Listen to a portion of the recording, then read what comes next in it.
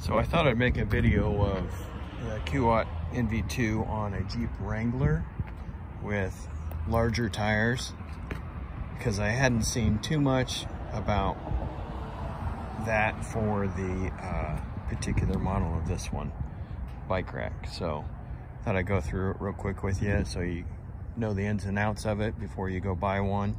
I believe it's $749 for it, for the actual Kuat NV2, if I'm not mistaken.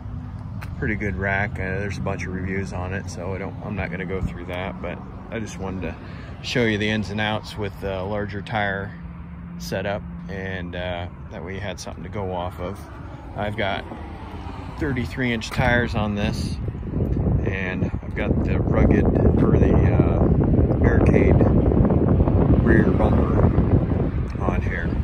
And with that on there, with this setup, you're looking at your inside bike sitting with the pedal on the inside of the rim if you have enough offset on it. So beware of that when you do it. And then when you go to put it in, you're pretty close to the back of the tire. You probably have about 2 inches for the rack itself. Tilting away, you can still tilt it away. It's not a big deal. It sits about like that. So if you're gonna open the back, you can't a whole lot.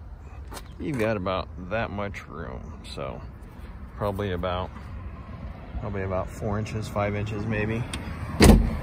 Okay, let's go ahead and get the bike off here, and then we'll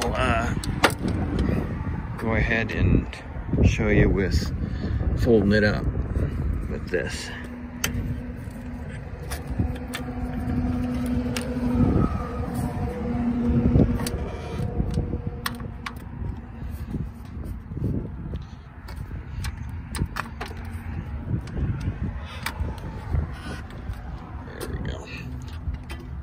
Out of the way.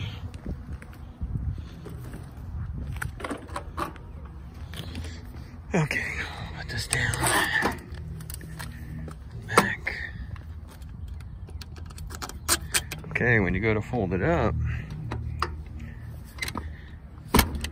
that's about as far as you can get. And it is not locked, but it'll rest up against there. So it looks like they're probably, I don't know, 3 inches from going full lock, I suppose. That's the way that angle is. But I think I measured it hole to hole when it would lock in. It was 3 inches to the hole where it was sitting at from here. So you'd probably have to get, I looked at it, and you can get a 6-inch adapter extension from Kurt or Reese Hitches, and it's 136 bucks. Home Depot sells one that's 8-inch for 64, I believe. And then there's the 4-inch drop hitch, and I think that's what I might try, because I've got plenty of clearance, but you can put it so it's a dry drop or a raise, but something you can look into. But just thought I'd do a quick review of that for you. And if you've got a Wrangler and you're looking to get one of these, they're the one to get. So enjoy. Thanks. Have a good one.